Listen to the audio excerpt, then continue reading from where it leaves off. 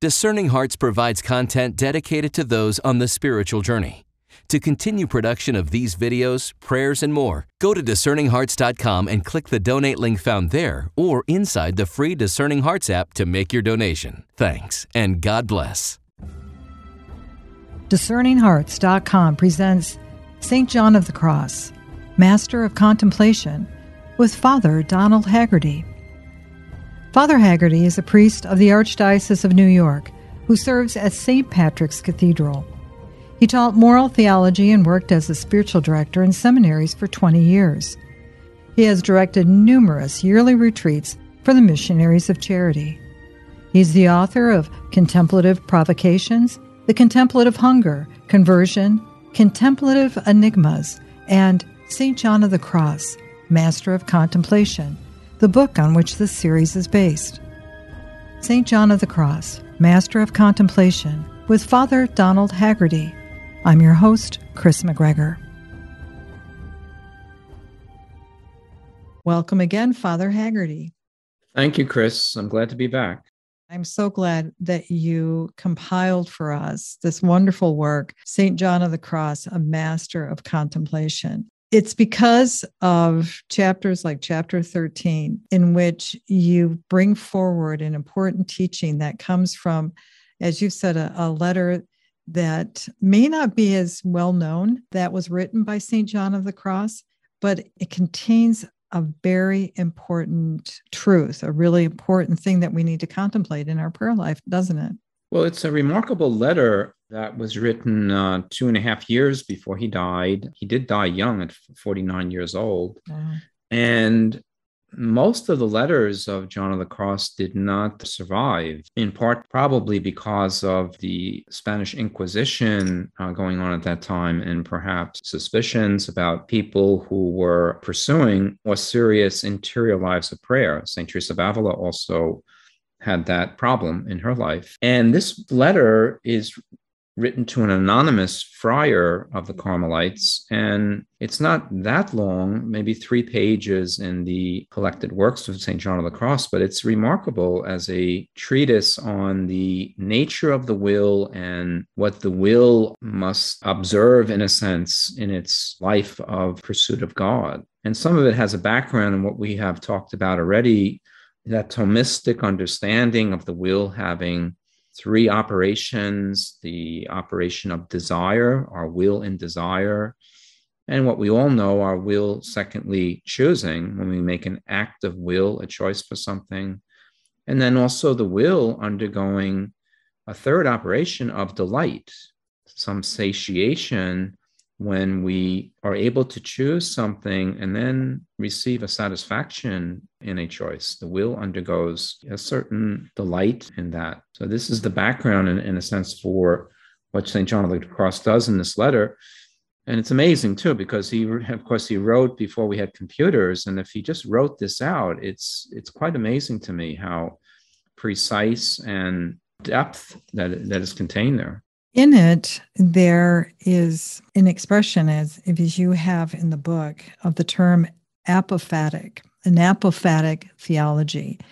And that's a term that so many of us may not be familiar with, but it's one that is important for us to understand at least the context of that term, because we do hear it often in spiritual theology. And apophatic theology that predates St. John of the Cross, goes back actually to the fathers of the church. St. Gregory of Nyssa, for instance, and St. Thomas Aquinas will identify the important acknowledgement of apophatic theology. And what they mean by that is that there is an aspect of God, despite all we can say and know about him and understand about him, he has revealed himself in Jesus Christ in the incarnation, and we know much of God. We have our faith giving us revealed truths, and God has spoken to us, in his Son, Jesus. But apophatic theology is acknowledging the deeper mystery that God is beyond the grasp of our full knowledge. And it's not hard to acknowledge that very easily, that we do all recognize that there is an element of God that, not an element, it's the fullness of God. He's infinitude in himself of love, of goodness, of beauty, of power. And God's reality is incomprehensible to the smallness of our own intellect. There's a beautiful anecdote told in the life of St. Augustine, who was, of course, one of the great minds of our Catholic tradition and wrote so much about, deep things on the Trinity and other things. And there's a story told that Augustine one time was walking along the northern coast of the Mediterranean, where he lived in Hippo. And he saw a little boy along the shore there who had dug a hole and was taking water from the sea and putting it into the hole. And Augustine said to him, "Oh, what are you doing?" And he said, "I'm going to put the sea into this hole." Augustine said, "You're not going to be able to do that. That's a big sea there. You have just a small hole there." And the boy said to him, "Isn't that what you're trying to do? Trying to understand the fullness of God in your small head?" And Augustine understood that he had been speaking to an angelic presence in that moment.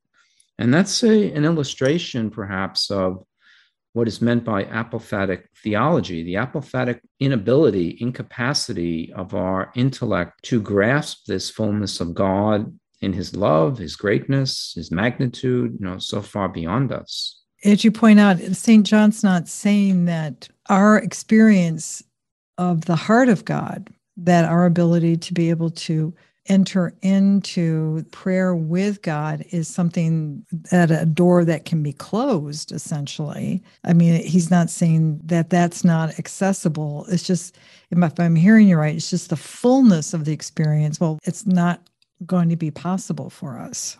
Well, there's another point that you're making there in St. John of the Cross strongly.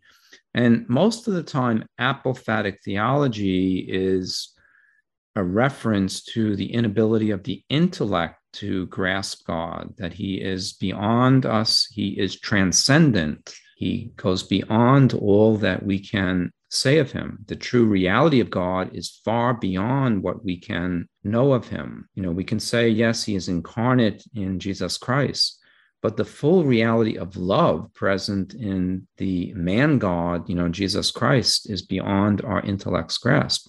But there's another element that St. John of the Cross in particular will take up here, which is not simply the incomprehensible infinitude of God beyond our intellect, but that the reality of God too is in the same kind of parallel way, inaccessible in his fullness to our experience of him in our personal relations and in prayer.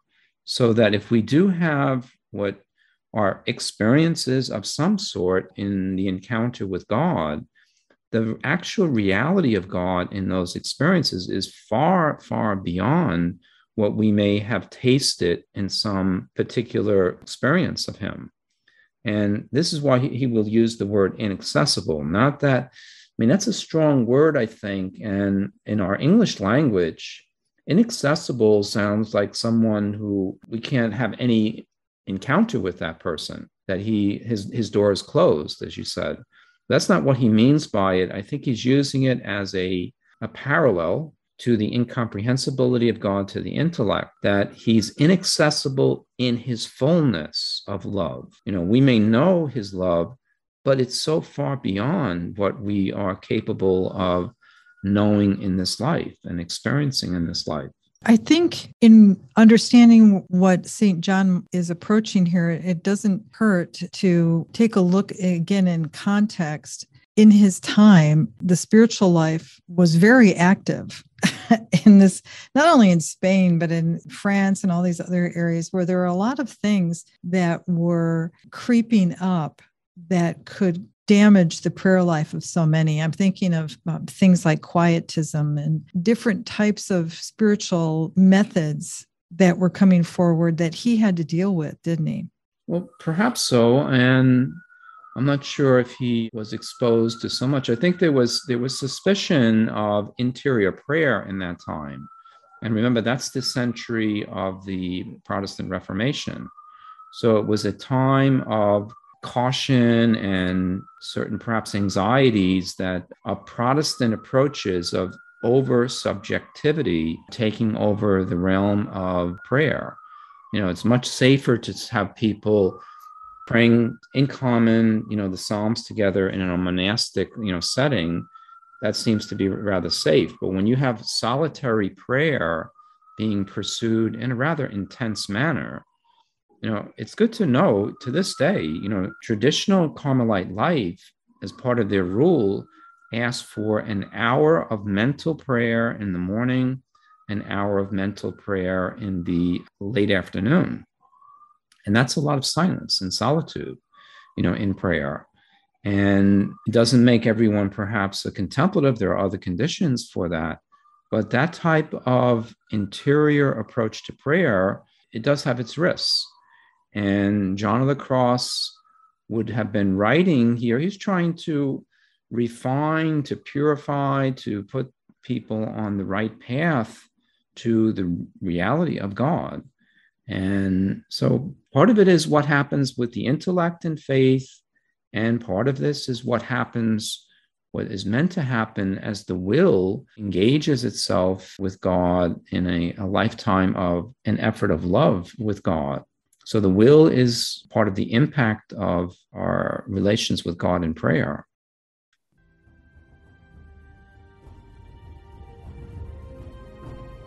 We'll return to St. John of the Cross, Master of Contemplation, with Father Donald Haggerty in just a moment. This is Kris McGregor of Discerning Hearts, a nonprofit Catholic apostolate dedicated to evangelization and spiritual formation through the use of new media. Discerning Hearts creates engaging multimedia specializing in audio and video productions which are faithful to the teachings of the Roman Catholic Church and its rich, authentic spiritual tradition. Its mission responds to the Church's call to use the media for evangelization, catechesis, and spiritual renewal. We have made a commitment since the beginning to make the truth shared through Discerning Hearts totally free to users throughout the world. Besides our website, discerninghearts.com, Discerning Hearts has a newly updated free app where users can find all their favorite Discerning Hearts programming, including Father Timothy Gallagher, Dr. Anthony Lillis, Deacon James Keating, Mike Aquilina, Dr. Matthew Bunson, and so many more. There, too, you'll find numerous beautifully produced devotionals and novenas, including the Holy Rosary and Stations of the Cross, to help users create a sacred time for prayer wherever they may be. Discerning Hearts programming can be found on numerous streaming platforms such as Apple Podcasts, Google Podcasts, Amazon Music, iHeartRadio, Pandora, Spotify, Stitcher, TuneIn, and so many more. Discerning Hearts also has an ever-growing YouTube channel. Discerning Hearts online spiritual retreats and seminars have helped souls in North and South America, Europe, Africa, Australia, the Middle East, and the Philippines.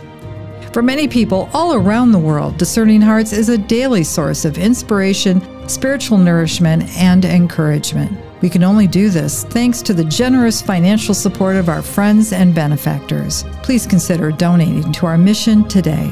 The world is looking for answers, for spiritual guidance and authentic discernment, for relationship and community. Your support is very much needed and appreciated. Please keep our mission in your prayers and tell a friend about Discerning Hearts.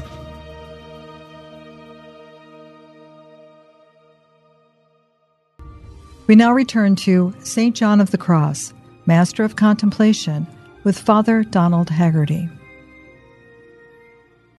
If I'm hearing you right, Father Haggerty, it's about a disposition of heart.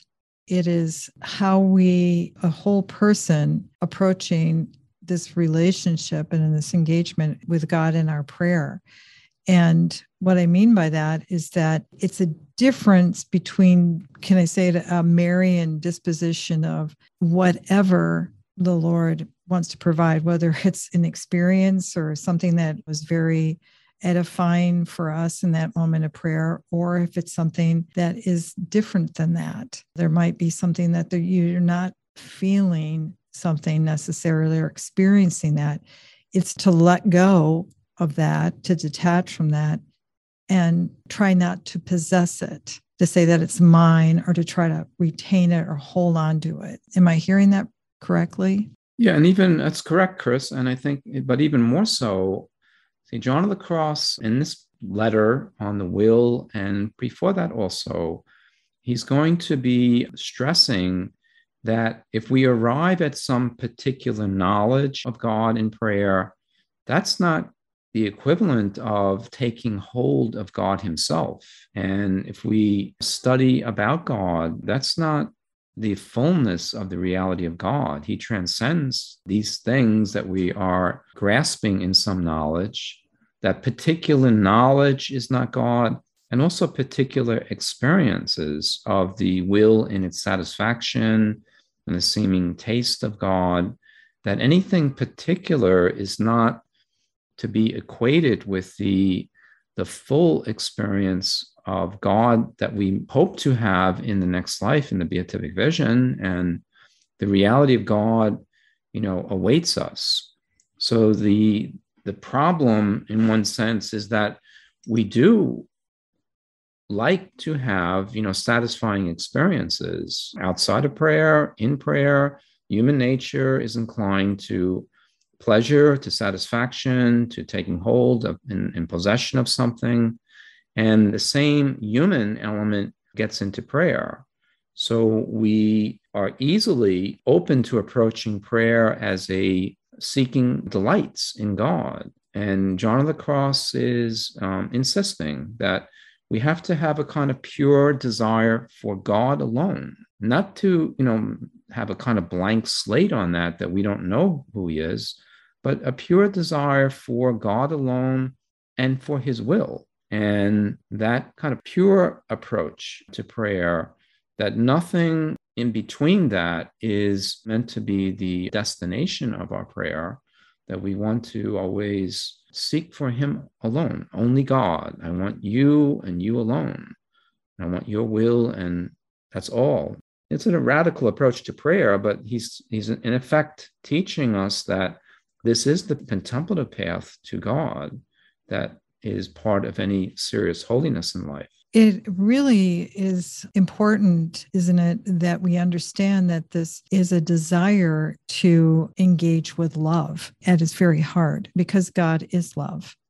So it is going to be something that draws us. I mean, this is why we do it, to serve love, in this opening ourselves up and allowing God this space, and however it may look. As we've talked about before, contemplation, yes, it's that time we set aside in the beginnings and just that openness to even that silence. But it goes on even more as it becomes an aspect of your whole operating system in life. I don't mean it sounds so strange when I say that. And you see that played out in the religious life, but you also see that in everyday life, don't you? Well, that goes back to if we ask what's the fundamental requirement for the grace of contemplation, beside the fact that it's, God giving this grace. Contemplative graces are gratuitous, given by God, but why? The primary explanation, if we want to use that word, for why people are granted contemplative graces is because the will of a human person is truly becoming united more deeply with the will of God, much of which is taking place outside the time of prayer. So the more a person really is giving themselves in their vocation to God, and there's no doubt, in religious life, that is a very possible thing to happen if you're living in a good traditional religious life where the vows of chastity, poverty, obedience, sometimes a fourth vow, as in the Missionaries of Charity with the poor. When these vows are lived well, that person is giving themselves very generously in their will to the will of God. So what happens then is almost as though, if we want an image on that, a water pipe, a pipe in some manner is being released, and there is a flow between the desire of God for that soul and the desire of the soul for God. And the will is, in a sense, turning and being drawn to God because he is drawing it.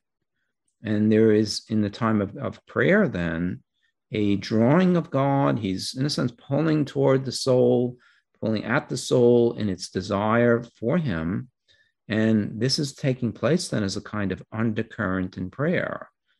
In much of prayer, and Augustine would talk about this in his writings, much of prayer is really an exercise in desire. And when contemplative graces are being given, we don't have to even use the word exercise. It's a flow of desire for God in the human person toward God. But this may be taking place as a kind of undercurrent in deeper layers in that cavern of the will, as John of the Cross will speak of this. And the importance of the will is not to get diverted to seeking other things. If we pursue other satisfactions, if we want, good feelings in prayer, if we want to feel our love, or we want to feel loved, if we're seeking secondary things in prayer, we may actually be turning that flow of living water off to a rivulet in some manner, away from the mainstream there, which is God and the will, in a sense, turning to one another. It sounds as though that if the key is what brings me pleasure in my prayer, if that is the first thing, the consistent desire to be able to experience something that gives me satisfaction in my prayer, then that's disordered. The ordered is more that we desire God's will. And so in this time of prayer, that apophatic experience where I may not be feeling anything, but the desire to just be there for him, with him, through him, in whatever that might be. And if I receive, there is something that is experienced, well, then that's well and good, but that's a secondary thing, correct? Yeah, that would be correct, Kris. And God's will and God alone, and they're the same thing in a sense. I want what you want. I want you alone. That's what I'm seeking. And then we always will have some kind of background awareness that that's not happening fully right now. We can cast ourselves in abandonment toward God, but we're not taking hold of him, and we're not being filled by him in any complete manner, yet in this life. We're taking steps day by day toward him. But as you mentioned just initially now, most people who are, serious about prayer and about God, they're going to begin, and sometimes we could go a long time in life desiring, again and again to have satisfying experiences in prayer, because we identify those satisfying experiences with love itself, that we want to experience love. I mean, this is true in marriage. It's true in many things, that we want to experience love. The fact of loving is an enjoyment. And John of the Cross he's not warning, but he's identifying that as that could be a self-seeking thing. And the reality of prayer is to seek after God, that it's a long journey, and to keep our eyes on him, that we want him. And we want to go outside of prayer, desiring to give to him what he is going to ask of us, in any day. To want him, and then to go forth into a day and to want to be used by him, to bear fruit for him in some manner. So this kind of pure desire for God, no matter what, is brought into prayer. And there's no doubt that there's much aridity, difficult, perseverance that must be exercised in prayer, and to let that become more and more a secondary element in prayer, that it's not that important. And the more we take our eyes off of that, perhaps more the reality of God is the real pursuit of prayer, and better fruits, then really begin to take place in prayer. Thank you so much, Father Haggerty. I'm so grateful for this conversation. Well, thank you, Kris, for having me and having these conversations with me. You've been listening to St. John of the Cross, Master of Contemplation, with Father Donald Haggerty. This series is based on the book St. John of the Cross, Master of Contemplation, published by Ignatius Press. Visit ignatius.com to obtain a copy, or you can find it at any fine Catholic bookstore. To hear and or to download this conversation, along with hundreds of other spiritual formation programs, visit discerninghearts.com, or you can find it within the free Discerning Hearts app. This has been a production of Discerning Hearts. I'm your host, Kris McGregor. We hope that if this has been helpful for you, that you will first pray for our mission, which is to offer authentic and rock-solid spiritual formation freely to souls around the world. And if you feel us worthy, consider a charitable donation, which is fully tax-deductible to help support our efforts. But most of all, we hope that you will tell a friend about discerninghearts.com and join us next time for St. John of the Cross, Master of Contemplation, with Father Donald Haggerty.